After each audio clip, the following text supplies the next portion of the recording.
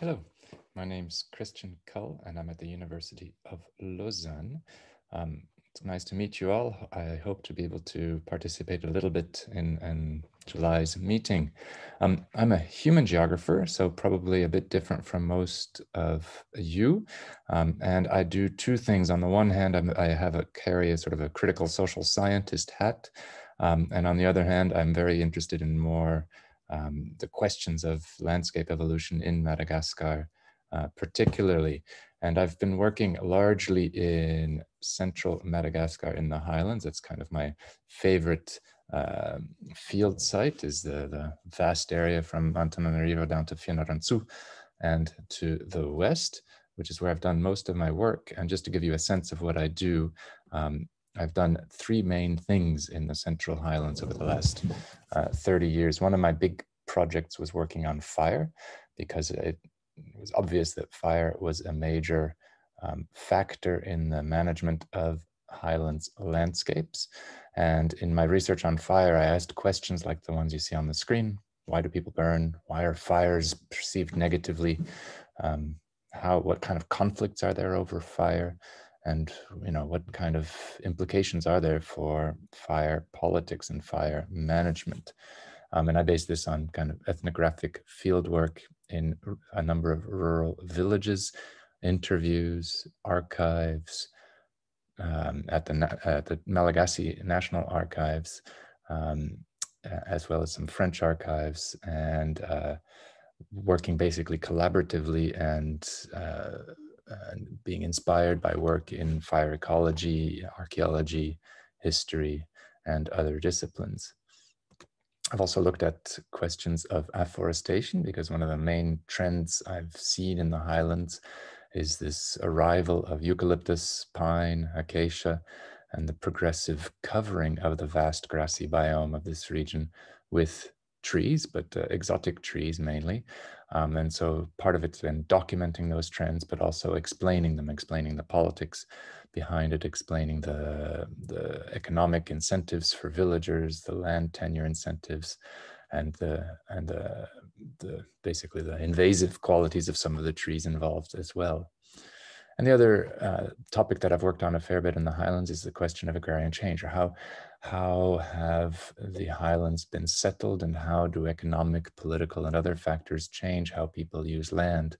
On the left is sort of a model that is buried in a very obscure book chapter that I published, where I tried to represent sort of that colonization of open grassland landscapes by farmers,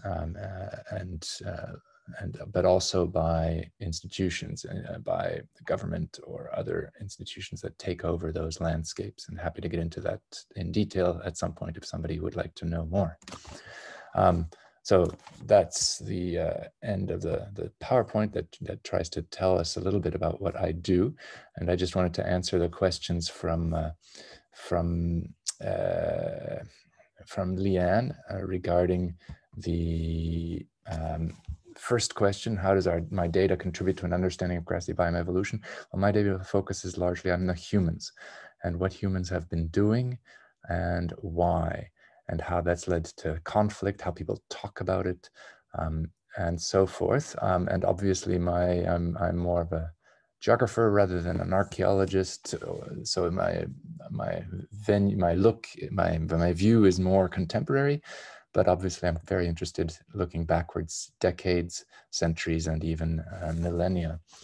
In terms of Leanne's question 2, how can disciplinary understanding be aided by cross-disciplinary engagement? I think all I ever do is cross-discipline. So I take inspiration from wherever I can, whether it's historians in archives or archaeologists and their evidence. And I think I'm more of a compiler and synthesizer of evidence from multiple disciplines myself. And so I'm happy to cross disciplines at all times. Limitations to data within and outside my field, the question number 3, with respect to inferred Holocene grassland distribution. Obviously, my field is, my personal data and fieldwork is based on making maps of current trees or agrarian fields, or interviewing farmers about their practices.